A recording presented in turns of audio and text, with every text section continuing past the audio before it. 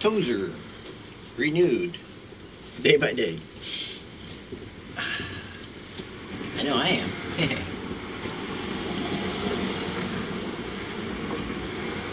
When we choose to accept that God is in control, it changes the way we deal with life and everyday aspects of it. That if your God is real, then you know you can talk to him and he can talk to you. Then you know that you have an assurance. Then you know quite a few things actually, but you know that there's a existence beyond what you can see or understand, and that you talk to God and he shares with you what's on his heart and mind and what he wants you to do. If you don't have a living God, then you are subject to regulations, rules, religion, and all these aspects that they do frame your mind and they do help you in some ways to become a better person. But the reality is that they don't get you to the place that you want to be, which is to know God. And knowing God isn't something like, oh, well, God is everywhere and he's, Allah, and he's Buddha, and he's, Tao, and he's, the Gandhis, and he's the this, and he's the that, and he's in this, and he's in that, and he is there, and he went there. No. The reality is one person said, I am revealing to you your Heavenly Father, the Lord God Almighty, who created heaven and earth. I am Jesus. I and my Father are one. From that moment on, every other religion in the world falls short of that reality of a relationship that Jesus had with his Father, that he said he could give to us if we were born again. That which is born of the flesh is flesh. That which is born of the Spirit is spirit. You must be born again. You don't have an option. If you want to have religion, don't call yourself a Christian. But if you want to have a relationship with God, then seek him to know him in a more personal and intimate way, so that you have not a religion of Christianity, but a relationship of Jesus Christ and him working in you both to do and to will the Father's good pleasure.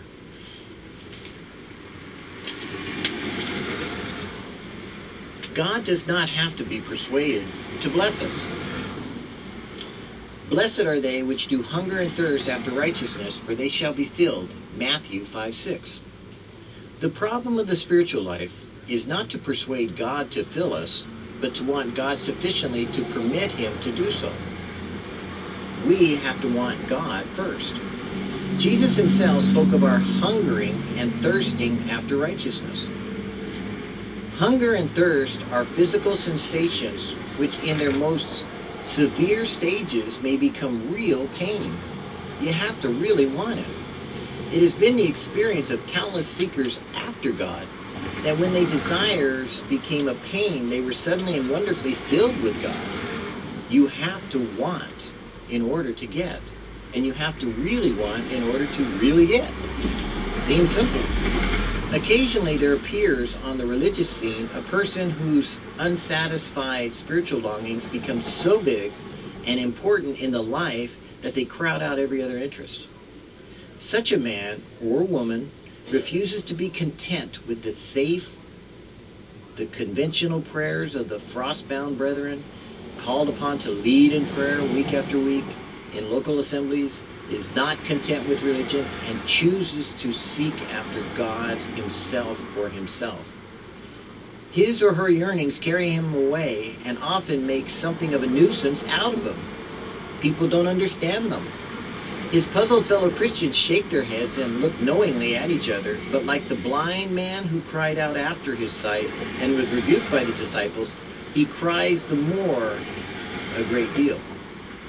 People, when you're seeking God, will give you every excuse in the world why you can't hear God speak audibly. And yet, the one answer they can't say to you is what Jesus said himself. My sheep hear my voice. It doesn't mean read my voice. It means hear my voice. You have to seek and want after God that bad, as all the saints throughout history have said the same. And if he has not yet met the conditions, or there is something hindering the answer to his prayers, he may pray on into the late hours. Not the hour of night, but the state of his heart decides the time of his visitation. It is easy to learn the doctrine of personal revival and victorious living. It is quite another thing to take our cross and plod on the dark and bitter hill of self-renunciation. Here many are called, but few are chosen. God reveals himself as he decides. I hear people all the time tell me, "Oh, I really do want God to speak to me." Do you? I've asked that question to people thousands of times. Do you really want to know? Because the truth is not going to be pleasant. It's not going to be, God is going to bless you out of your mind because, you get to know God. In reality, once you know God, you're going to find yourself challenged beyond anything you've ever experienced before because you are dealing with a holy and just God. And if he chooses to speak to you, if he chooses to direct you, if he chooses to reveal himself as a real living God, then you understand what fear of the Lord means. And it's not terror. It's not running away from him. It's awe-inspiring and awe-reverence that you recognize holiness is something you don't have at all. You don't.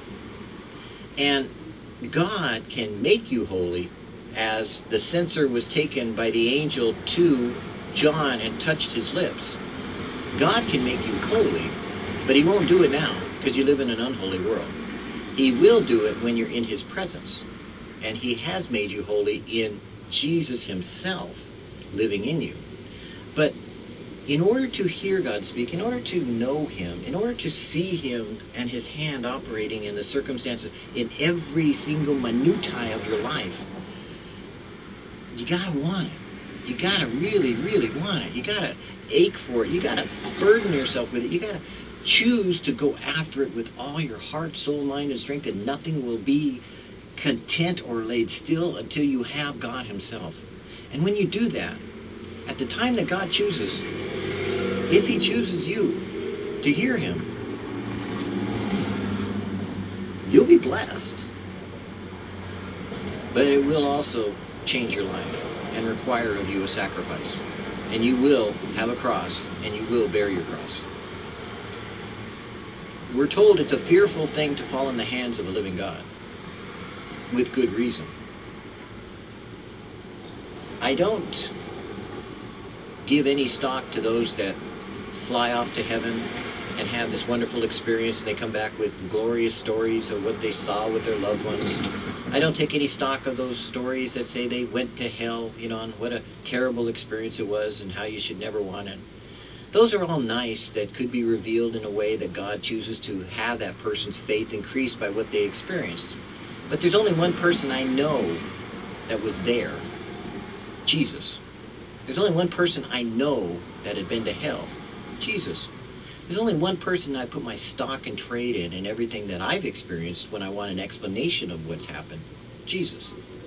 The point being is that it's nice to have experiences, but except you have the reality of God in your life, you'll never know whether the experience is dictating your faith or the reality of God is. And when Jesus is speaking to you, you have no doubt. When God is speaking to you, there is no question. When people are using the Holy Spirit for their own means, it may be because God is teaching them through the Holy Spirit something that may be only for them and not necessarily for you. So be careful and be mindful that if you are seeking to follow God and find to where he will speak to you, that you are choosing him alone and nothing else will satisfy. Because the psalmist said, "When I awake in thy likeness, then I will be satisfied." For me, it wasn't enough that God spoke to me, and he did audibly, and I walked away. But it was enough that he loved me, and he brought me to this day where I could share all that God would say.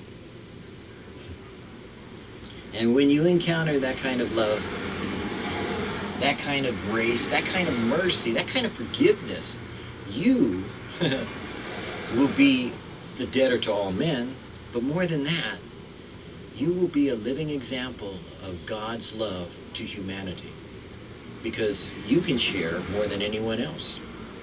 God is love. Oh yeah, God is love.